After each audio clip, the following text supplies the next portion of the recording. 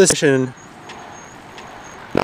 9, experiment number 4. We're using Porterhouse now. It's going to follow the lollipop-shaped motion script. I'm going to first turn on the first-person view here. Alright, the first-person view is enabled and the robot's ready to go. We're now going to go back to my laptop. And we're going to start the client. First update the experiment name to experiment 4. And update the robot to be Porterhouse. Alright. And now we're going to launch it.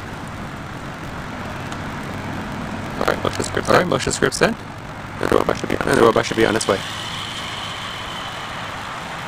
So looking at this robot, you can see that it's much more smooth than Shiner. Again, this is Porterhouse. We're doing mission 9, experiment number 4. First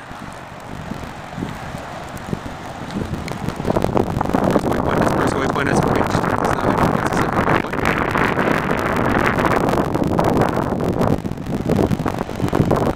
Another reason why it's actually programmed to at a fairly slow speed whenever it needs to make a sharp turn.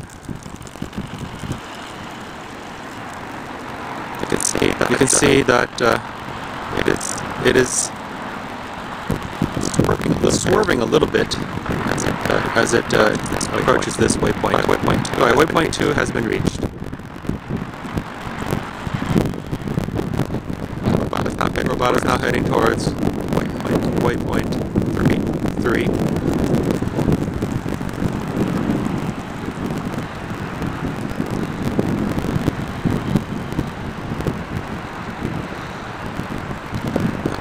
I'm going to go get a bicycle now and see if I can follow it along.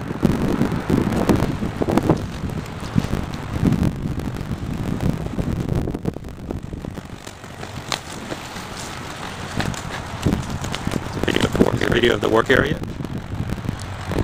Being powered by 2 deep cycle marine batteries. Actually enough to last the whole day. We're now on a bicycle. We're gonna see if we can follow this robot and see what it's doing.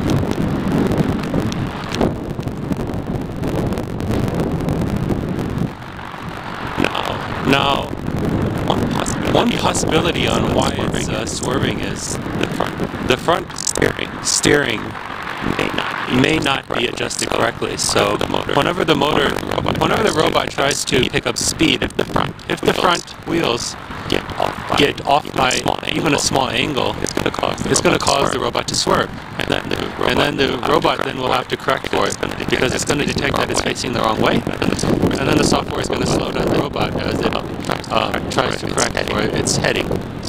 So that's what I suspect is happening here. Why this robot is swerving the way it is.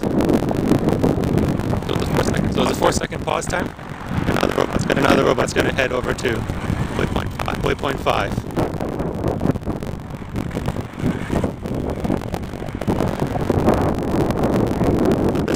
This robot is exhibiting a fairly pronounced halting and swerving type behavior.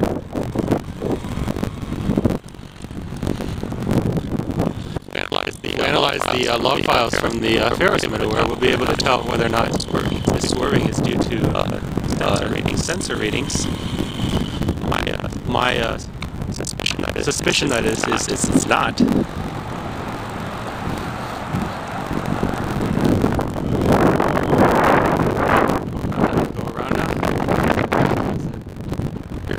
Here's the robot. The robot is now heading towards waypoint 6.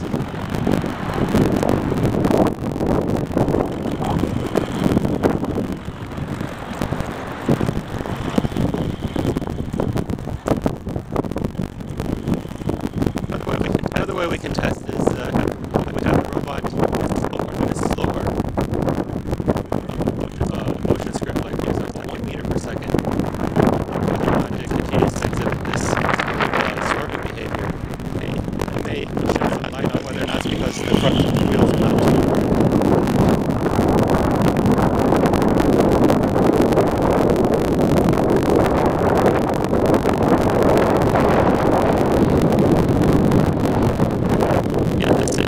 This is Mission 9, Experiment 4 with Robot's Porterhouse.